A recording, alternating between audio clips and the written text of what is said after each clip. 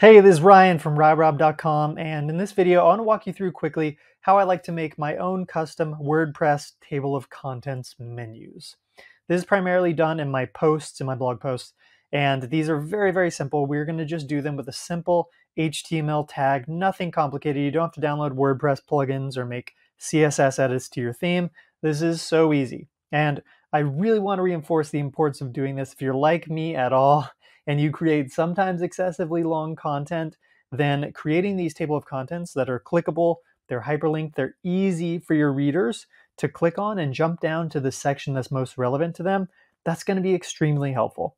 And at the same time, this is also going to help significantly in boosting your SEO ranking abilities. I see a direct correlation between the posts on my site that I have these hyperlinked WordPress table of contents and their increased rankings over time. There's even old posts that I'll update and add one of these table of contents to, and I can immediately see those tables of contents start to make their way up to the top. And ultimately, the goal is that you can swoop them into a featured snippet. Especially if your post is a linear step-by-step tutorial to doing something, or a listicle 10 best XYZ in your niche. That's the kind of stuff that Google loves to sweep in this really clean, clear, structured information directly into those snippets. So hopefully I've sold you on the why. Let's dig into the how. First up, we're going to create these hyperlinked table of contents in Classic Editor. I still like using the Classic Editor on some of my blogs, but Gutenberg gradually becoming better and better, right? But still, a lot of people use the Classic Editor, so let's do that first. First things first, I like to always create my H2 header here. This is what I'm hoping to begin the section that gets swooped up into a featured snippet. And I'll just add, for the sake of simplicity, 1, 2, this is just an ordered list, 3, and then that's it. Content begins here, content continues here. So this right here, the 1, 2, 3 in the ordered list, this is what I want to create my WordPress menu out of, the table of contents. So to show you how I like to do that, let's switch over to the text editor. You can see within step number 1 here, this is the list item 1. And we're going to just add a href equals pound step dash 1. And the quote and the tag. And then on the other side of the word 1 here, we want to close that HTML tag. Now, this will be hyperlinked down to a corresponding tag within my post that we'll have to add next.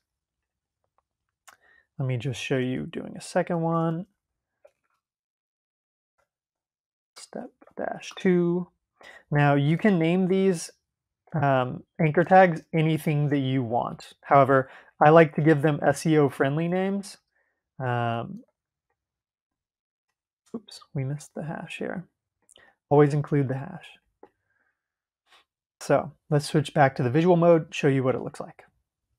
There you go. You can see these are hyperlinked. Step 1, step 2.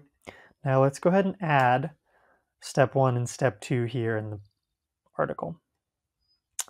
So heading 3, 1, step 1. Content. Add my step 2. Step 2, content. Now we need to create the anchor that this clickable link here is going to send the reader down to when they click on it. So we'll go here, we'll highlight this, switch over to text mode, and we'll create the corresponding tag right here after your header tag or paragraph tag, whatever tag you're using for this content right here. Right after it, let's add a name equals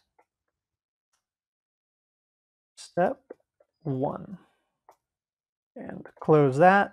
And right here, we close it right away. We just want this to serve as an anchor point that sends the click down in the post. You don't need to enclose the entire header within that anchor. It just needs to exist right here. And again, you'll notice there is no pound or hash here, it doesn't need it. So that's what our corresponding anchor tag will look like. Now let's add another one. Step 2 here. Step 2. And we'll close that tag as well. Switch back over to our visual editor, and you can see here's the little anchor symbol. This is where the anchor has been added. This is where the anchor's been added, right at the beginning of these steps. And when you click here, it'll jump you down there. Click here, it'll jump you down to the step 2 anchor. Let's go ahead and preview that, see what it looks like. So this is a preview of the post we were just making our anchor tags in. And you can see right here, here's the H2, here's our ordered list.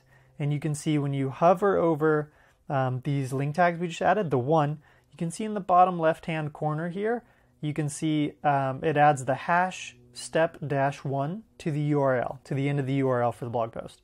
And when we click on that, we jump down to where that corresponding anchor exists. I'll show you the step 2. There we go. Now let's make our WordPress table of contents in the Gutenberg editor, where it's way easier and faster. Now this here is on my hiking blog, where you'll see I'm working on a post right now breaking down a recent hike I did, Half Dome in Yosemite. So to form the basis of our table of contents, let's just add an ordered list. Switch over to make it ordered, and for sake of simplicity, let's just do 1, 2, 3 again. So that's the end of this block here.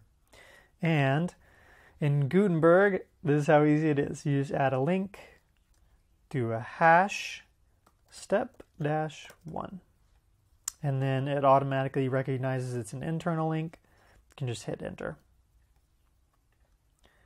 Hash step-2. There's nothing wrong with adding in your HTML hyperlink anchor tag the old way too. Just by writing in the HTML code, you just go to Options, Edit as HTML, and you can do that right here too. But you see it adds the exact same manual code by doing it in a visual way. Now, let's click down and create our corresponding tags that these will link you to. Now this is where the block capabilities for Gutenberg really steps in and makes things super easy. So to create this corresponding name tag, you want to just highlight the header element or whatever text element you're going to be hyperlinking, and then come over here to block settings, click on block settings, and then down here under advanced, you'll click the advanced drop-down menu. There's already a place to add HTML anchors. So you'll just type in the exact text that matches your corresponding hyperlinked portion up in the table of contents, and there you go. It's that simple. Scroll down here. Let's add this now for step 2 as well. Step-2.